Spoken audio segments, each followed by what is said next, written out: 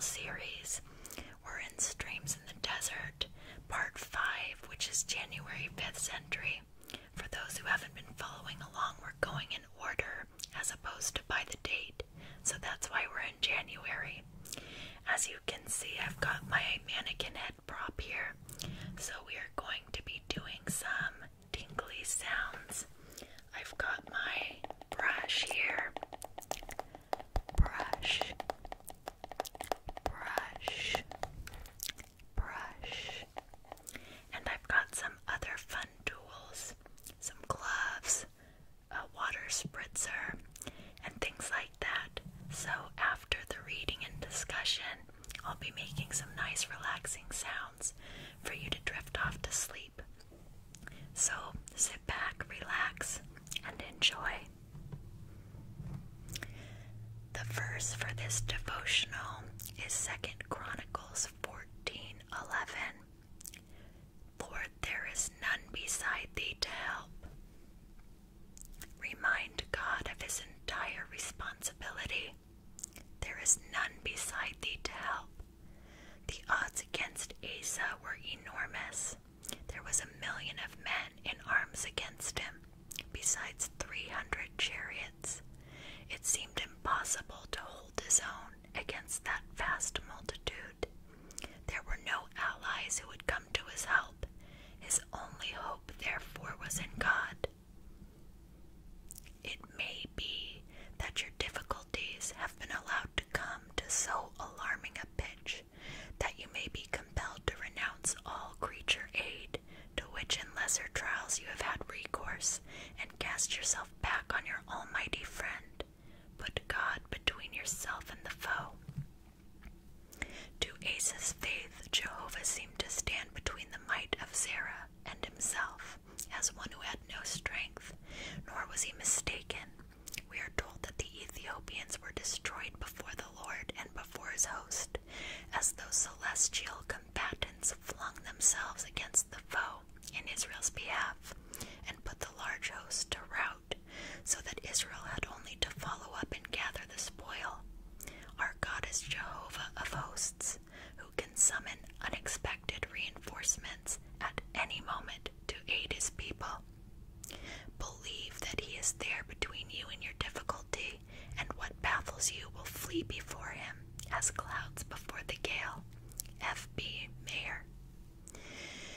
When nothing whereon to lean remains, when strongholds crumble to dust, when nothing is sure but that God still reigns, that is just the time to trust.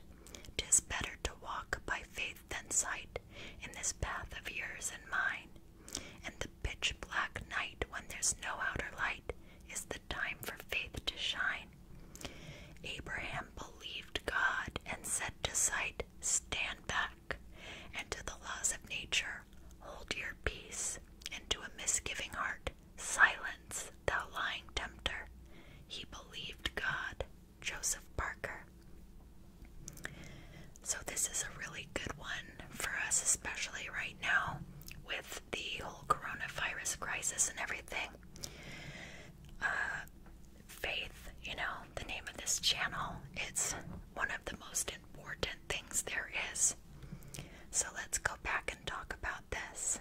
If you want to follow along with me, I have these pages saved in Pinterest, so you can go there and read them along with me if you'd like. So the first paragraph is talking about a situation a man named Asa was facing. It says there was 1,000,000 of men in arms against him, plus 300 chariots. It was impossible for him to go against them. There were no allies that were going to help him. He had to hope in God alone. And sometimes God puts us in situations like that, doesn't he? Where no one can help us but him. And sometimes, though you may not like it, though I may not like it, he does this on purpose. He allows there to be no other help besides him, because although it's okay to go to others for help and advice, ultimately God wants us to come to him. He wants to be our protector. He wants to be our defender. And he really is the only one that can truly help us.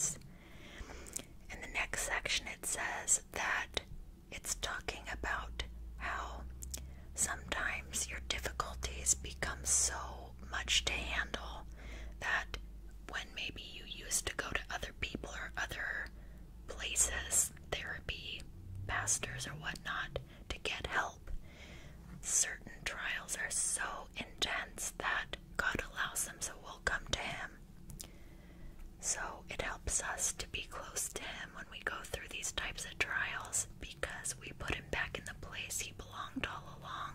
Sometimes when things are going well, he gets bumped from the spot that he should be in our lives, which is the top position. He should be our priority. So it says, I like this, put God between yourself and the foe.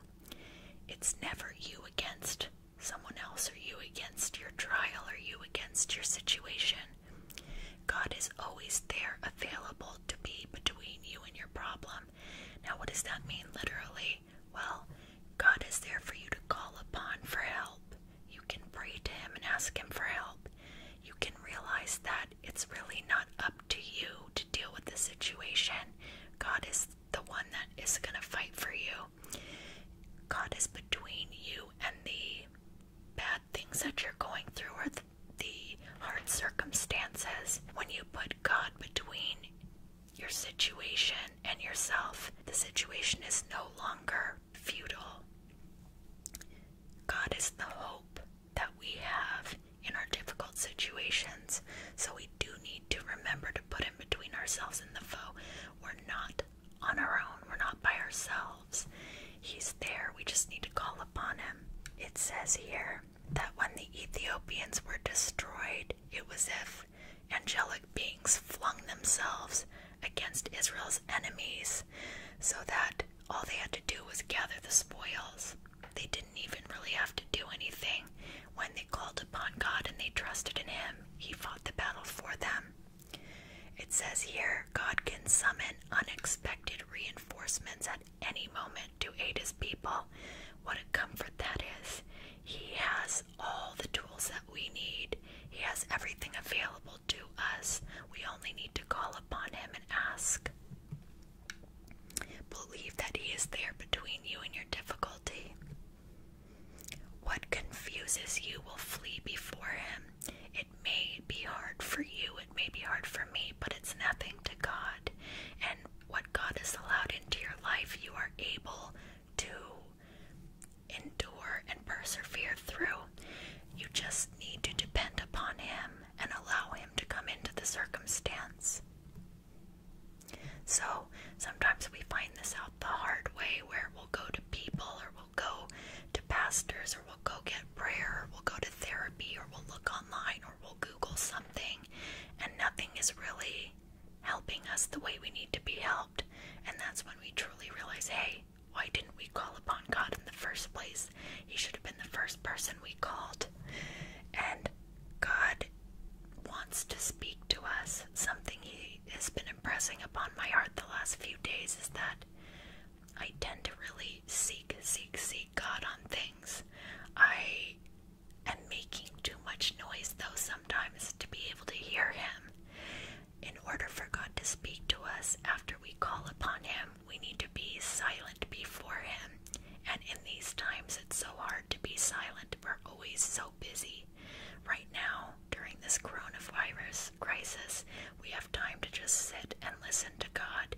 And there may be things that he really is trying to tell us that we need to know that will be so helpful for our future and our life. But we have to be quiet enough to listen. And if we are quiet enough, he will reveal things to us that we would never have known about before if we had just continued on our own little scramble. So, believe God. Believe that God is in your circumstance. Believe that you are not alone. Call upon him and then wait for him to answer you. Give him a chance to speak into your life. And we, like Asa, can win our battles with God's help. So, I hope that encouraged you today. I had to move my microphone back because now we're going to move into the hair brushing section of this video.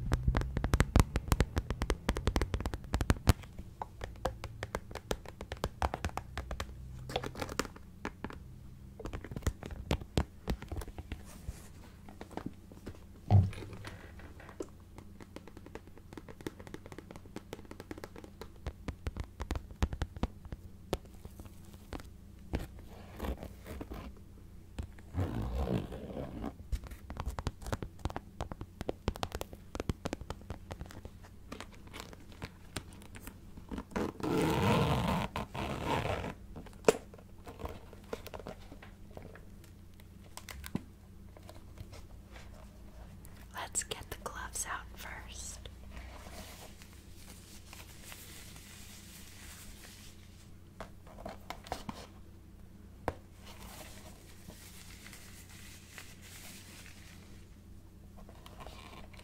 Next, the water bottle.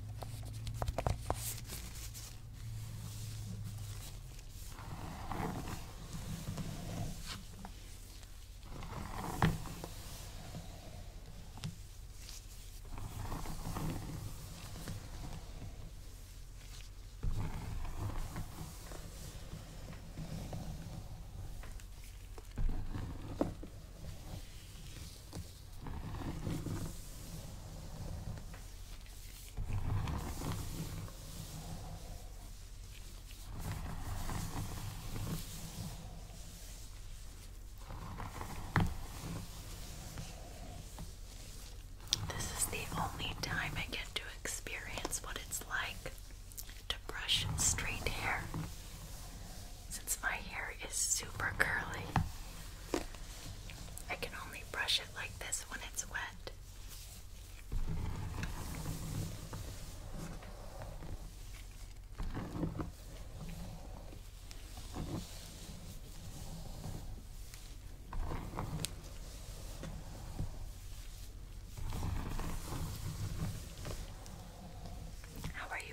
Holding up during this whole coronavirus quarantine.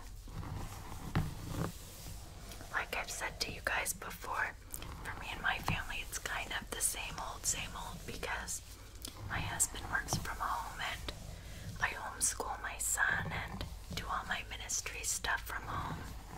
So for me it's kind of the same, but I'm wondering how you guys are doing and how you're adjusting.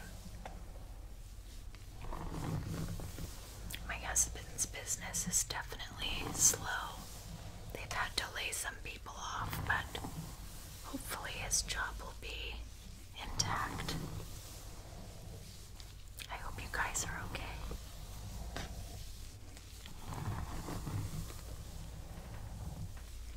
I also just like the sounds of running my fingers through her hair.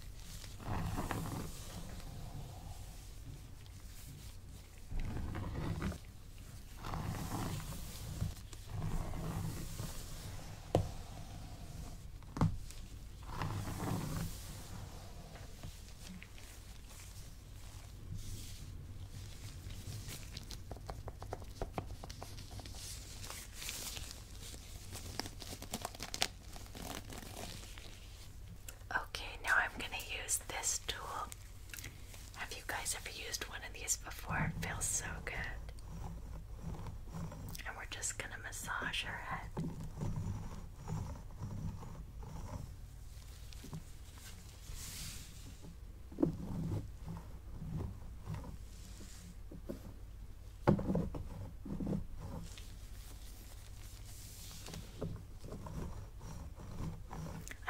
if some of you caught that I made a few changes to my channel recently and sort of swapped back and forth between ideas.